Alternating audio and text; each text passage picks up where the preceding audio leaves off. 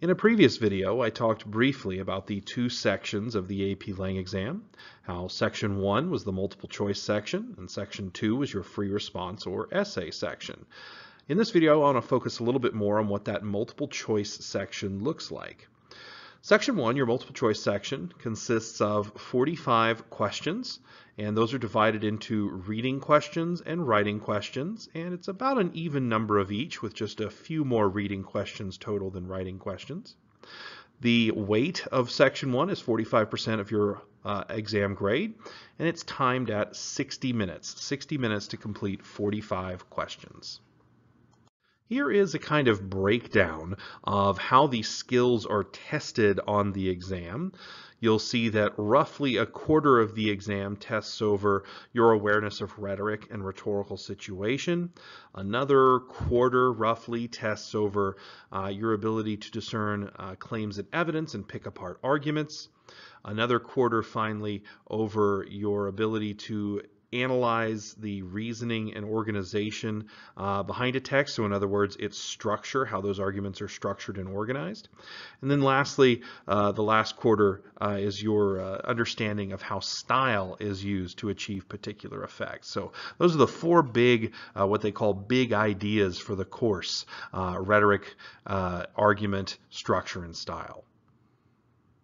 Here is how the reading and writing questions break down in the exam. You're given two sets of reading questions. A set is just a grouping of questions that belong to a particular passage. And then you have three sets of writing questions. So three sets of questions that belong to a writing passage. Let's take a look at some specific examples of reading versus writing questions. This is what the beginning of a reading set might look like. It starts with the kind of passage you're used to seeing on standardized tests. It's a passage to read, and then there are questions that follow up asking you about the passage. The thing to keep in mind about the AP Lang exam is the reading questions will all ask about how the passage is composed. So really they're all writing questions in a way. It's just these are more traditional reading comprehension questions that you'll see, but they're all framed as asking about the various choices that a writer makes and the various meanings behind those choices. And here are a couple of multiple choice reading questions based on that passage. Number 14 reads, in the first sentence of the passage, the speaker engages the attention of the audience with which of the following types of statements? A solemn oath, B, a traditional formula, C, a cautionary recommendation, D, a candid confession, and E, a skeptical apology. You'll notice right away that the AP Lang exam doesn't test you over specific rhetorical techniques like those Greek and Latin terms that we looked at earlier in the course, and that's because they don't have like a particular list for students to memorize, and so every student's going to have a different grasp of different terms coming into the test. So instead they'll ask about more general techniques. To answer this question correctly, you really just need to know what all the words mean. You need to know what an oath is, what a recommendation is, what a confession and apology is. You need to know what solemn means, what candid means. And so you do have to have kind of an elevated vocabulary, but you don't have to know specific devices necessarily. Here is an example of a writing set.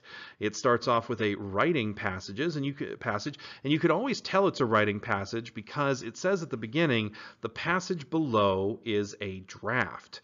And so it's supposed to kind of resemble a student-written like first draft of an essay. And the questions all deal with revising and editing that draft. Here are some questions that you might see on a writing set. Number 26, the writer wants to avoid revealing any potential biases in sentence 5, which is reproduced below. Sun and Vazir conspire on an experiment to study the latter category. Which of the following versions of the underlined portion of sentence 5 best accomplishes with this goal? A, as it is now, meaning no change. B, dreamed up instead of conspired on. C, fabricated. D, threw together. Or E, design. You have to decide which of those is the best choice to replace the underlined part there, to eliminate any potential bias, that sort of thing. So this is what writing questions look like. You see these sort of questions on SAT and ACT in the writing section, or the English section for ACT.